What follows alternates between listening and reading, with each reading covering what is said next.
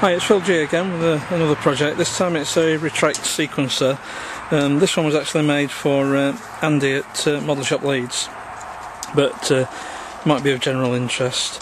It's a PIC 16F684. It drives 3 servos.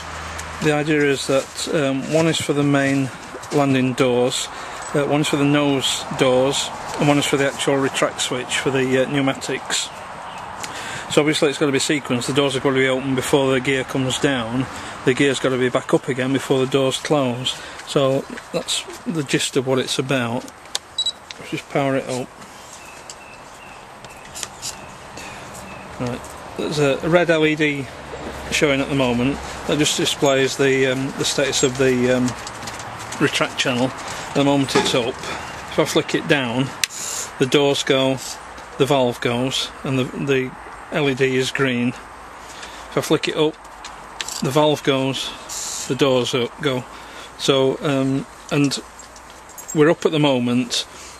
Even if I jiggle with the doors, the wheels don't go down until the doors have been open for a second. Similarly, if I jiggle, the legs go up and down. The doors won't close until the leg's been up for a second. The actual input is a single channel from the retract switch. It doesn't matter for the servo travels how that switch is configured. All that matters is that it switches either side of neutral. All the travel volume is controlled on the board itself, so as long as it switches either side of neutral, everything's hunky-dory. Whilst we're in the down position, this row of pots controls the position of the 3 servos, so I can adjust the nose leg door one, that end of its travel, the down travel. I can adjust the main doors down travel, down position, and I can adjust the valve servo so it just trips at the right place in down. When I flick it up, on this row of pots I can adjust the up position. So say if I wanted very little movement on the valve, I can set that.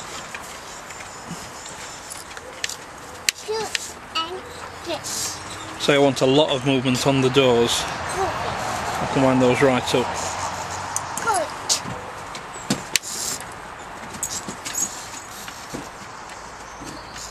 So we've got a lot of movement on the doors, not much on the valve.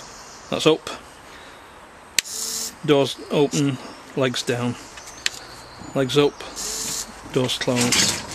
You can even overlap these settings. So if I set that way and this way, it has the effect of reversing that particular servo.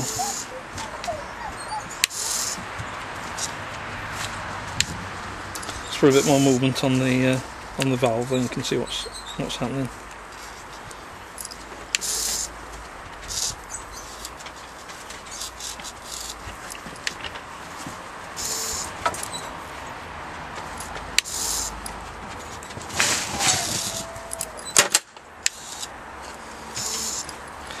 Now let's see if we can reverse that one back again.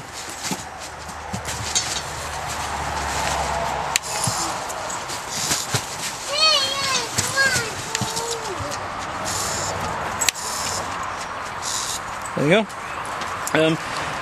The connections are on a standard receiver type connector, 3 servo plugs, then a bit of a gap, and then the input plug.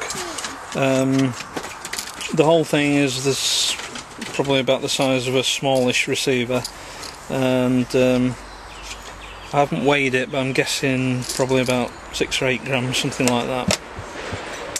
So there you go. Because it's a PIC and there's no voltage regulation on there, we're limited to 4 cells. I suppose we could put regulation on there, but that's making it a little bit more complicated.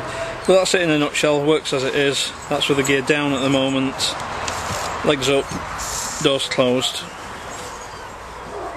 doors open, legs down. There you go. Cheers for now, bye bye.